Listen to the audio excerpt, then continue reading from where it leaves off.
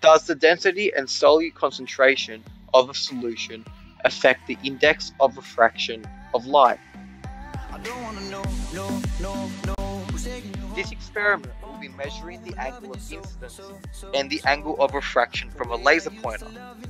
Snell's law will then be used to determine what the refractive index of the solution is. This test will be repeated using various concentrations of a salt water and a sugar water solution to see if the density and the solute concentration of the solution actually affects the index of refraction. For this experiment, you will need numerous equipment, which is being displayed on screen right now.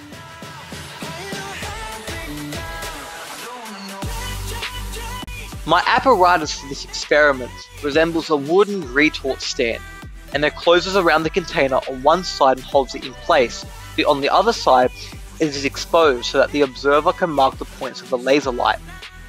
The laser light is mounted on a combination square that is connected to the vertical piece of the wood. The apparatus is sturdy, and due to the fact that it is made out of wood, it is inflexible and will not vary from test to test. I chose to use a laser sight from a gun as my laser pointer, as it is highly penetrative and bright and is extremely focused, and this will definitely help when taking measurements for the experiment.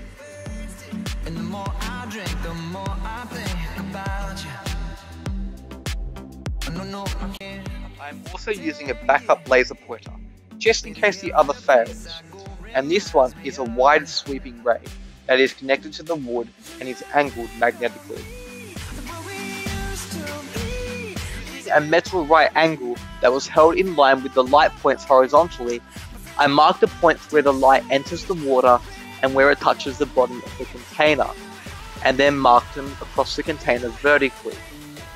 As you can see, I have two vertical lines. The first line is marked at a point where the laser enters the water, and the second point is where the laser touches the bottom of the container. Using parallel lines, a line can be marked across, creating a triangle, and initially I decided on using a protractor to measure the angle, but this was too inaccurate due to the size of the felt pen. To make the experiment more accurate, I decided to use trigonometry by measuring the opposite and adjacent sides of the angle. Here are the results for a test of plain water.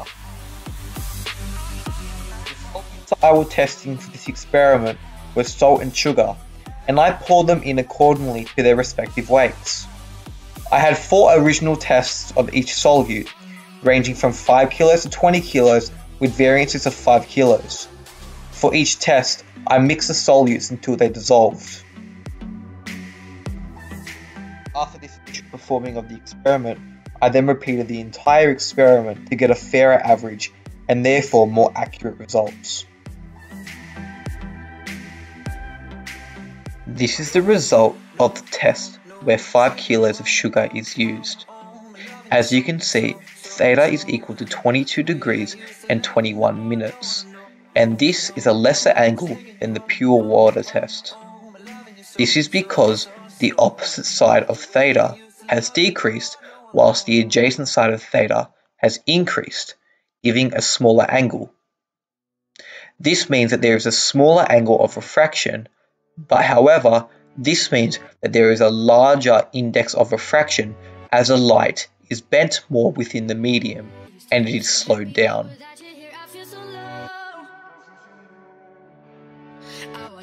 In the test using 10 kilos of sugar, theta became 21 degrees and 1 minute.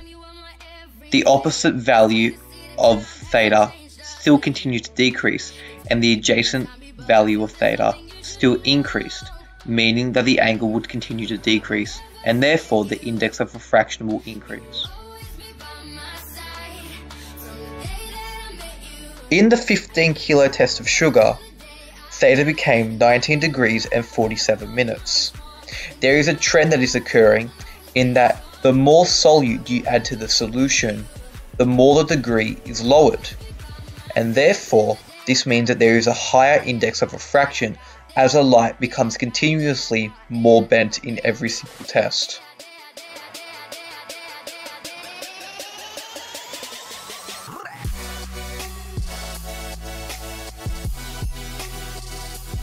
This is the results using trigonometry from the 20 kilo test of sugar. The values have changed dramatically compared to the original test, and the opposite side has decreased to 112 millimeters, and the adjacent height has increased to 332 millimeters.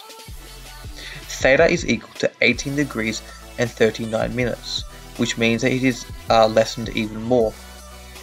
This means that there is a trend in decreasing the amount of angles through the amount of solute that you add. This shows an increasing index of refraction as the light is bent more, and this has been constant throughout the entire experiment. It was at a point that the solution started to become saturated, so it is unclear if a 25 kilo test could have been performed, but there was enough data to recognize a trend and to make a conclusion. This here is a demonstration of Snell's law and how to use it. As you can see, it is used to find the angle of refraction, but however, I have to rearrange this experiment to solve N2, which is the medium's refraction of light. Here is my working for a 0 kilogram test of sugar, being pure water. I use Snell's law but rearrange it from the image that I just showed you to solve for pure water's index of refraction, which is equivalent to 1.378, but in real life it is equal to 1.33.